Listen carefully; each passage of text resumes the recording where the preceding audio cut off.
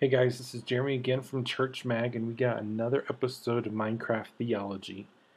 I want to take you guys inside, and it's been a little while since we've been in here. There's a lot of changes that have happened. Ooh, it's time to sleep. If you notice, my audio is a little different. That's because my microphone that I normally use is acting up. So unfortunately, you're going to have to suffer with a little bit poor audio quality for a little bit. But here we are. Oops, I might have done that. Oops. We'll hopefully fix that here in a minute. But there's a lot of changes. You'll notice the pathway is finished. That's new. We are trying to protect ourselves here. It's not fully lit up, but we can work on that as we go along. We did this project last time where we had a bunch of sheep in here and we had a hole. That's now changed. It was just a temporary setup at the time until we had some more of a structure. I will say one thing bad about this is that there is a glitch that happens that she can escape through the fence, and so just know that if you are hoping to cram a place full of sheep, that some of them will get out, and just know that it will be a risk you have to do. I am purposely killing off a lot of our sheep because Eric dies over in Italy, and this server is in New York. See, you got out, and you shouldn't have. Eric dies over in Italy, and I'm trying to reduce as many mobs as possible. Yeah, I want you, please. And the reason that's important is for every entity that's on here, the computer has to have an AI for that person. And so it just means a lot more information is getting transmitted, and so a lot more information needs to be sent over the internet. And if it's a ways away, then it's going to just take a while to get to them. So the more entities we kill, it's better for Eric, for Chris. If you don't know Chris Wilson, he's a staff writer at Church Mag. He's jumped on. I think he's the one that does the flowers. So yeah, there's a lot of stuff that's been here. This is new for the chickens. The eggs are out of control, let me just say. Oh, there's a lot of baby chickens. Maybe I shouldn't be doing this one yet. Yeah, we have a lot of chickens. That's okay. So anyways, we have a goal today. The goal is we need to get a diamond pickaxe, and then we need to go get some obsidian. I know where the obsidian is. I have no idea where the diamonds are. So we're going to go on a little trek today, and while we go on the trek, we will talk a little bit about stuff. One of the things I know I goofed up with is last time, when we first started getting together and talking about this stuff, I said, hey, this is going to be really personal and you're going to enjoy this, and hopefully we can offer you something different than we normally do with the other video stuff. And then what did I do last time? I made it impersonal. So this time I kind of want to talk to you. We had discussed about... I got a mutton. We had talked last time about just the idea of what gamers could be for Christians. But I recognize I didn't give much of a history for myself. So I figured I could talk a little bit about the history of where I came as far as church technology, what I was really getting into for just in general life, and how that kind of impacted my ability to want to do church technology, how I got into ministry. So I actually started doing, I'm a pastor's kid, and so you can probably diagnose me with a ton of stuff just right there. Oh, this is new. This might be a lot quicker than I thought. I don't know. We'll see. I'm a pastor's kid, and so I grew up in the church, Baptist church. My dad was a Free Will Baptist, which essentially just means we weren't part of the Southern congregation as far as Southern Baptist, and we were a pretty small church at the time. He pastored, but it wasn't a paid profession. It was just something that he felt called to do, and so he served the church. And so I grew up basically every weekend. We would get Bible studied. We would be Bible quizzed just sporadically. Oh, hello. Oh, I don't like this. This is not good. Especially with lava there. Let me get the torches up. Don't know why I have eggs still. For me, one of the big things was just the idea of being able to integrate my spiritual life into my normal, everyday, I went to school kind of life. And I think that was important for me. Gotcha. And so I grew up with what does it mean to be Christian? Everything I did, and really I had to evaluate what that meant for me. We'll come back and get the stuff, but I'm gonna leave it for now because I'm just about diamonds today. Where is that at? That makes me nervous. Um, so I would just integrate that into, and so I was in choir. What did that mean to be a Christian and to be a witness to people? I was trying to be academically achieving, to get good grades, and to know what I wanted to do in life. And so all that stuff factored in. And coincidentally, I ended up getting a degree in computer engineering, um, but going into ministry, which was something my father initially was against. He said, you need to provide for your family, you need to make sure you can take care of them. Oh, I just want to show you guys no one else is on. But he came around to the idea very quickly. He was my biggest supporter whenever I was a missionary. I used to work with Youth for Christ. Youth for Christ did youth ministry. And so I did a lot of ministry with teenagers and working with them and trying to figure out how I could do that best. I started out in working in a small town as a volunteer whenever I was in college, but then quickly grew into full-time ministry where I was raising funds and working again in another small town, but then moving out to Colorado Springs, working in Air Force base for military teenagers, but still essentially doing everything I had been doing before.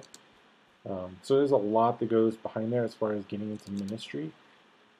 But church technology has always been at the heart of what I wanted to do. The reason I got into ministry, and I think I've talked about this before on the podcast, is that I had a youth pastor that believes in me. He was my youth pastor, and then I volunteered for him, and I didn't know what that necessarily meant. But he gave me the ability just to say, okay, whatever you want to do, go for it, and I trust in you. And that was really cool to kind of have to own that.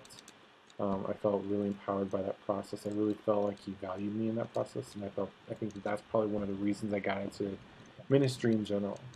And that's when I started doing church technology stuff, setting up computer lab for him, trying to get the best audio visual stuff going, which meant a whole lot of different things that I had never done before, and it was really just kind of off the cuff stuff. I didn't have a mentor that invested in me. I had to figure all this stuff out on my own. And so there was a lot of fun stuff that went into that. There was a lot of headaches. I had to figure out budgets as a volunteer, and by no means should I have been responsible, but he graciously did that for me. Oh, jeez. Didn't look at him, did I? Okay. So I think that was big for me. I bet I could kill him. Do I really want? No, I don't. Risk it. I'm not going to risk it. And I think that him believing in me was huge, and just to be able to, oh, I really do need this though. Please go away. Ooh, I could kill him. And that was more risky than it should have been. Just that I have this natural affinity for liking everything that has to do with church technology. I love doing the relational stuff, and if you guys hear me on the podcast, I am a counselor by trade now, a clinical counselor working towards my licensure, doing a lot of stuff with that. But I live in this world where I need that relational aspect. It's not something I ever wanted to do in my life, but I eventually did find that that's what my calling is to do relational ministry. If you ask me in high school would I have ever actually done anything like I did with ministry, with counseling, I would have said no, definitely not. I have a difficult time asking a girl out or making friends. When I was in college, the best way I made friends was to follow my roommate around, and whenever he introduced himself to someone, he felt obligated to introduce me to them too, and that's how I made friends. I was just so socially awkward. I still probably kind of am. But it was really just that's how I kind of got invested in things. But there's this nerdy side of me that loves the math. I mean, my ebook By the Numbers has been released, and it's just a whole bunch of data research. I love the statistics of everything. So I really kind of get into the geeking out of everything and understand the programming language. I have, like I said, the undergrad in computer engineering. Have done a ton of audio stuff, and my dad sold projectors and TV screens, and so I just have a natural background with that, which I think is just one of those blessings that God has given me that allowed me to do what I do. and really just to serve the church. And what I did initially was I just wanted to set up a youth ministry tech stuff, but quickly found that there was a lot of people asking the same questions I was, and I just kind of shared that information with people. Now I find myself just wanting to encourage people, and I might not have all the answers. I don't know if Meerkat's the best solution for you. I don't know um, what kind of camera would be best to film the baptismal stuff on. I haven't been keeping up with it like many people have. But I do know that there's a lot of people that are hurting, and I want to help them because they're my people. I see church technology people as my people, if that makes any kind of sense. There's a lot of redstone that I'm kind of just leaving here. I'll have to come back and get. Um, and I think for me, the big thing about all this is I just want to be able to serve you guys. And I don't know necessarily what all that means. But I'm trying to do my best. So I say all this to come back to that's why I was in church technology. That's my heart behind everything, and to kind of come to the gaming full circle of me being personal. I was a gamer big time. Some of my memories of childhood are playing the original Nintendo and sitting with my brother. I was probably 6 and he was 4 or 3, and my parents would just tell me how I would say, "Hey, do you want me to help you finish this level?" And then 3 hours later, we had to turn off the computer or turn off the system, and I was playing the whole time. And so I love video games. I'm good at the first-person shooter stuff, but the violent stuff I'm not as into anymore. I have them, but it's just not me. I love Minecraft. I love the ability to have the redstone stuff, so you'll see me do a lot of redstone. In fact, that's the whole reason we're here today is because of the redstone. Do I have a shovel? I do. Yeah, the way. And so you'll see me do a lot of redstone stuff. I love the redstone aspect of things. It's just complicated, and there's new ways of doing things. I am by no means going to do tutorials. There's other people that can do those really well. They do this full time for a living. I'm probably going to replicate a lot of stuff that they do. I have zero design aspect, so just know that that's going to be there. And this plays into a lot of other gaming. Really? I went that whole distance and nothing? Alright. But I love the technical aspect of it. And so games like SimCity I love because you just have to think about how are you going to organize your city. One of the biggest memories of my life was hearing about my grandfather pass away. He died suddenly from a heart attack. And I was extremely close with my grandfather to the point that I considered my best friend. I just have a very close family, and the one thing I remember about that is we had been with the babysitter, and my parents had left for some reason, didn't know why, and so I was just playing some video games, and it was alright. I wasn't doing anything I wasn't supposed to, and just playing SimCity. I just remember my parents coming home in tears and telling us, and me having sat around SimCity, and I was building this huge metropolis, just trying to see how massive and efficient I could get it, and then just hearing about my grandfather dying. And that's one of the things that's really stuck with me is just that it kind of highlights just different points in my life. Not to say that it defines me. I know where my definition comes from and my faith and everything like that, but there's a lot that goes into this. So I think for me that's huge. This is really kind of how I got into gaming. Was just wanting to solve puzzles, and I think that for me a lot of gaming is I just get to keep my mind into what's going on in the world of the game, and I'm gonna still get lost.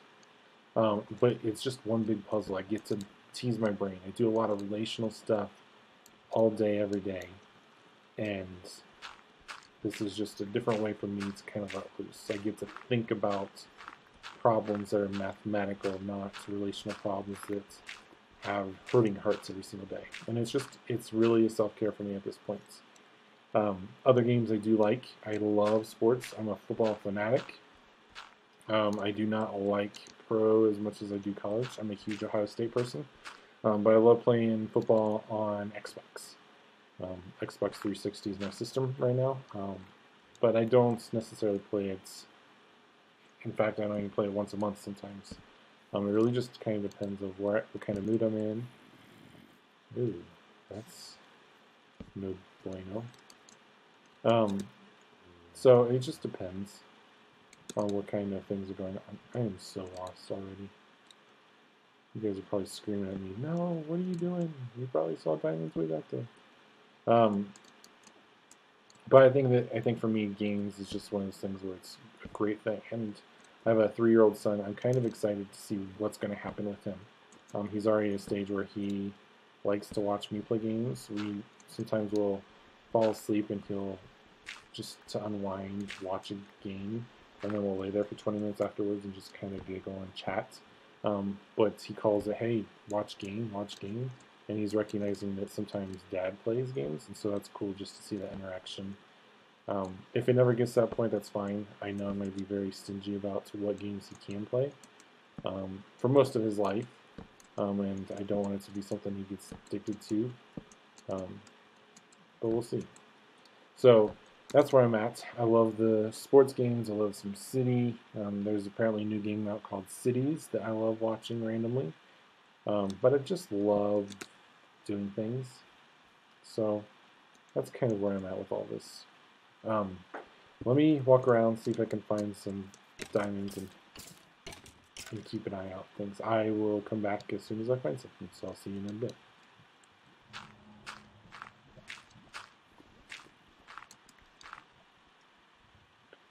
Look what I found. I'm right here by a whole bunch of lava, and I know that there's diamond that happens around lava, and sometimes I've noticed that if there's these patches of dirt, there's diamonds here. I don't know if that's accurate. I just noticed that that's the case whenever I'm going and hunting. Oh, please be more than one. Oh, please be more than one. Oh. No. Oh, good. Yes. Oh, my goodness. Oh, my goodness. This is great. This is great. Yes, yes, yes. All right. One of the things I want to do is there was a whole bunch of reeds, and I didn't show you guys this before. If I was planning a whole bunch of reeds, I want to do a whole bookcase. And to be able to do the bookcase, I need a whole bunch of reeds, and to make a whole bunch of books. This is not right. Which means that I am... Ooh, gold. Which means that I need to automate the system, essentially. I'm going to do a lot of redstone, like I said, and one of the redstone things I'm going to do is... I'm not going to get that now. I'm going to wait until I have a chance. Yes, I was here. Good. Which way? This way. I want to do a lot of redstone with the reeds, and so we're going to set up a reed thing. I have all of the tools except for a comparator, and the comparator requires one single quartz, and so we need to go to another for that one single quartz. I obviously don't know where I'm going. Can I get a lifeline, please?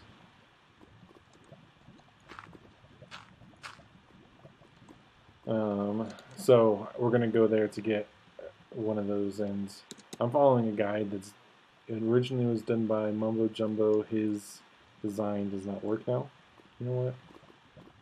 We're going to have to staircase up. We can't keep running around. So I'm going to use a compact version of that, so we're going to do that. So that'll be the next big redstone thing. I do want to show you one more thing as well, but I'll show you getting the actual obsidian as well. So as soon as I get to the top, I will come right back. Alright guys, here we go. I'm going to make the diamond pickaxe.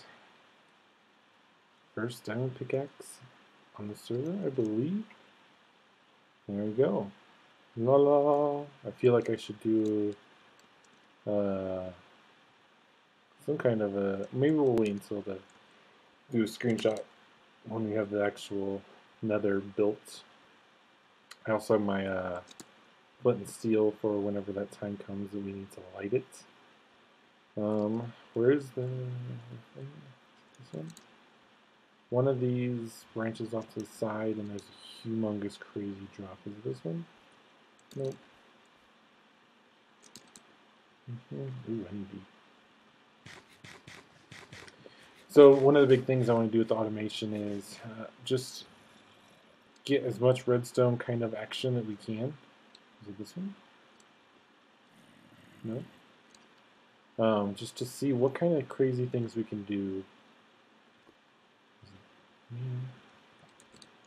Just to be able to kind of go crazy with it. I don't want to. I don't want to have a thing where we have 1.5 million reads sitting in a chest. That's not my objective. But I do want to set up so that. Um, oh, jeez. Here it goes. I do want to set up so that, if need be, I can simply get everything I want out of the system. So, get enough reads to be able to do something great. Is this where I was before? This is where I was before. I don't need to be here. Actually, I could do a water bucket here. Just take all this lava. That's what I'm going to do. Alright, so let me go get the water bucket and I'll be right back. Alright guys, I officially have enough for another porter. I'm going to get some more to be able to do enchanting because we have the extra diamonds. But I'm going to go ahead and call it here. This is already way longer than the average 7 minutes I was going for. So leave me a comment below. What was your life like? Do you feel like you have a similar situation as far as gaming? Do you feel like your story connects at all to mine? Even in the smallest of ways, was there ever personal moments where gaming surprisingly was a part of it, kind of like with my story with my grandpa? I love to hear about it because there's, I think, a lot of things that can speak into this process. Does that? Nope. That can play in the faith aspect of things. So leave me a comment on YouTube on the blog article, and I would love to see you guys next time.